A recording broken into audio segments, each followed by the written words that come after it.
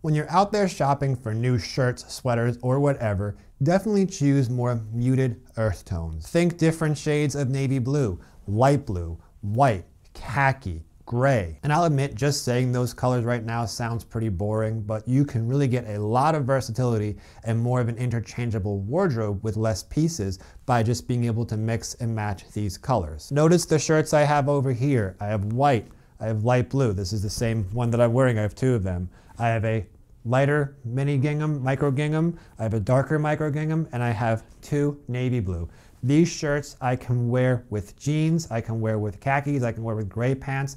Pretty much I can wear any of these shirts with any of the pairs of pants that I have. One exception would be the navy blue polo shirts. I just have to be careful if I'm trying to rock one of these with the jeans. Stay away from your pastel colors, your bright yellows, your bright pinks, your purples, your turquoises. Those colors are going to look great over other muted colors such as black or navy blue jeans or dress pants or chinos. But as soon as you start to wear them over gray or khaki, it starts to fall apart real fast. Not to mention, if you like wearing medium brown shoes, those colors don't really match as well. It's just gonna look a lot better with dark brown or black shoes. So while those colors do look awesome on the clothing rack, and I'll admit I used to love wearing purple shirts, teal shirts, bright pink shirts, all that stuff, the blues, the whites, the neutrals, the boring color is going to be a lot easier to match and create great outfits. Add some dimension to your outfit by utilizing layers. Instead of just wearing the light blue Oxford shirt, those long sleeve button-up shirts with an undershirt, sleeves rolled up, try to wear a sweater over them, or better yet, wear one of the polo shirts with a sweater over them. You can get something like a quarter zip sweater, which is going to look great,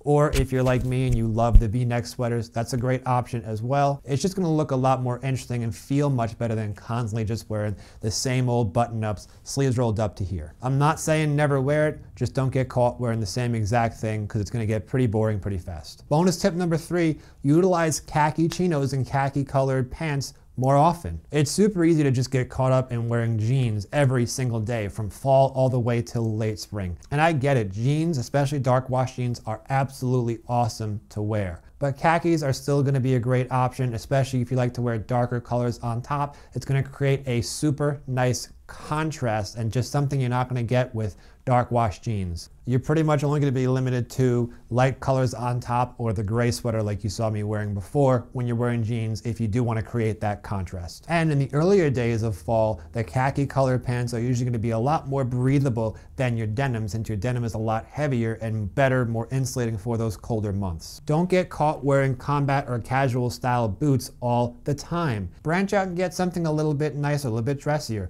like the Allen Edmonds Dalton wingtip dress boot, which steadily has been discontinued, or some of the other Allen Edmonds boots like the Landon Cap Toe, which is very similar to the Thursday Captain you see right here. Thursday also has the Captain that just has a regular sole. The color brandy looks absolutely awesome. While I do love those combat style boots and those rugged workwear boots, you're going to get so much more versatility out of wearing a nicer dress boot. And if it's not too cold outside and you're walking a long time, don't be scared to wear something like this, a more comfortable casual option that's just going to be overall easier to wear and walk in all day as compared to something like a heavier pair of work boots. Now I know hybrid shoes stirred up a lot of controversy, but I'm telling you, if you want to come to New York City and walk 10 miles with me in the rain or the snow, you're probably going to want something like this toward that end of those 10 miles, since a lot of the nicer style boots, your feet are going to be hurting a lot sooner than this. So just branch out, try new things. Boots are sick, but don't discount more comfortable casual shoes like this. They can still look just as good. Thanks for watching.